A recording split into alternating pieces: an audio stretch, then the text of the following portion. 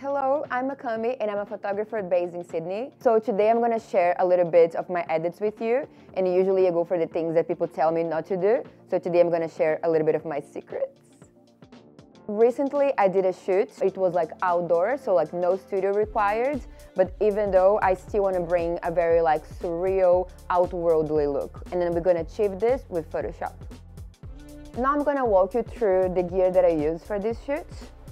And then again, that's the gear that I have, but you can literally use any camera that you have. But the one that I use for this shoot is the Canon R5 Mark II 2470 lens 2.8, and then it's always nice to have like a second lens as well. My second lens was a 7200 2.8 as well. I also had a little flash with me. Now come with me to do some edits. Okay guys, so now I'm gonna start sharing a little bit of those secrets that I told you about, and then I'm gonna start in Lightroom. I took this image as a challenge, so this is the before and after, which is like really funny because the difference is already like so big. You can barely see like the model's face. Canon's camera did a very good job in like still collecting information here, but that basically happened because I had the flash and I came a little bit too close from the model. These things happen, you have to keep adjusting all the time when you're shooting like manually. But again, I selected this one because I did think it was going to be a good challenge. So when I bring to Photoshop, I will just create a new layer because of course like you just want to have control over like all the layers that you're working on. So I'm just gonna call this one the skin one, and I'm just gonna start like clearing up a little bit of like some like little marks and like little pimples there I find. For this one I'm gonna use the patch tool. Usually I just like go for the area that I want and then just like look for like a clearer area. I'm gonna do like use the stamp tool just to fill up this gap here of the model's brows. So we're gonna play a little bit with the curves now. It's one of my favorite parts. I think that's where the magic is actually.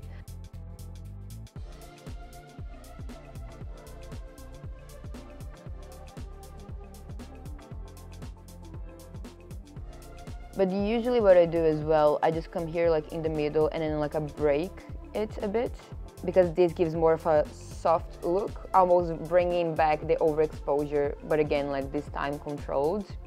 For like the kind of work that I do, and then this one specifically, it's just more about like having fun and creating something beautiful. So I had so many times like, not many times, but like a couple of times I had photographers telling me like, never change the curves just because that can like mess it up the colors, but then that's what I find fun and interesting. So here I'm gonna like merge these two layers because I want like a top layer. Always like love working on the top layer. Okay, so because the opacity is here in 64%, I would just like double the skin layer and then I'll merge that. That's again like how I would do it. I would merge it with the layer that I want on top. So yeah, like now it's 100%, and then here when I merge it with the curves layer, like all the edits will come to this top layer, which sometimes I feel it's so handy to have. So here I'm just gonna do like a more aggressive dodge and burn just to make like the model's feature pop a little bit. So here again, just like doing the dodge tool, I'm gonna bring to the model's eyes, and now the burn tool, I'm just gonna create some, just like bring some of those shadows back.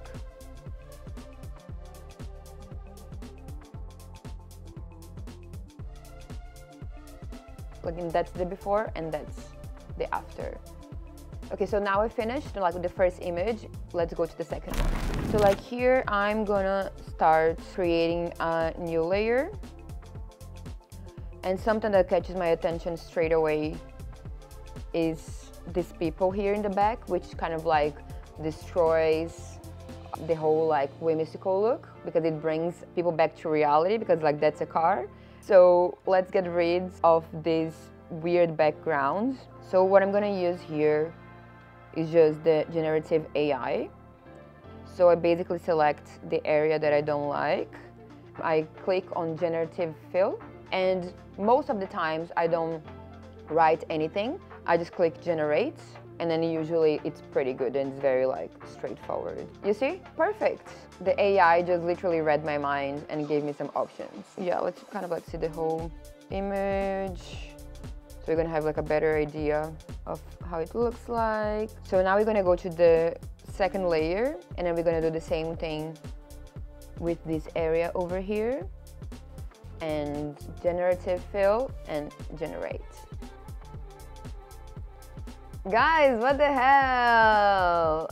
Like, I love AIs, and it still like gives you options. Okay, let's do the same thing. So let's go back and see if it makes too much of a difference. I kind of like the second option.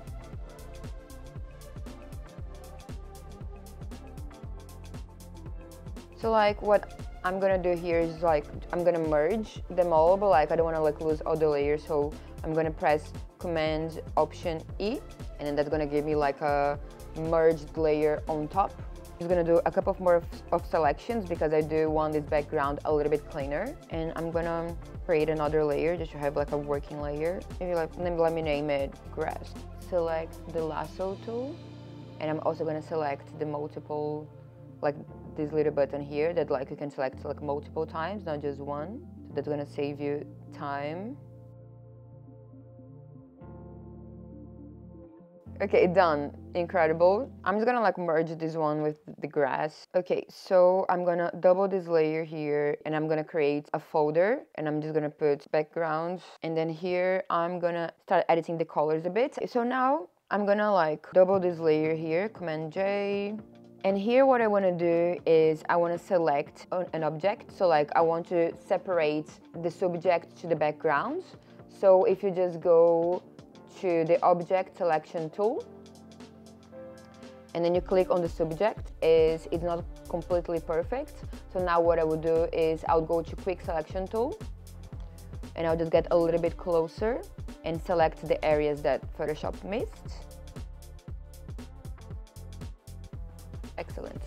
Okay, so here what I'm gonna do is like pay attention because this part is a bit complex, but it's very like important. So you're gonna create a mask, and then because I selected the model, so like you see in white, that's what's selected now. So like everything that I apply to this mask will change the model, only the model, not the background. So because I also want a layer for just the background, I'm gonna press Command J.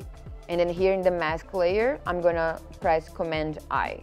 So like now the top one is background, and then the bottom one is subject. And because I want to play a little bit just with the background, let's start with the background. Let's go to the curves, and then here I'm gonna go straight to the blue.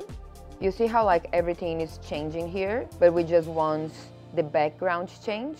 So like for this to happen, I'm just gonna like put my mouse on top of it, like not click, and then press Option, and then this little arrow will show up, and then I click here, and then that means that like whatever I do now in these curves, it will just change.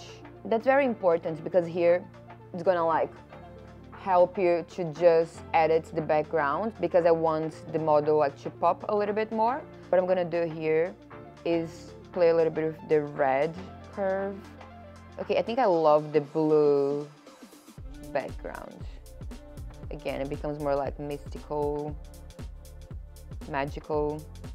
And then here for the model, I'm probably just gonna like play a little bit with the RGB curve just to make her pop a little bit.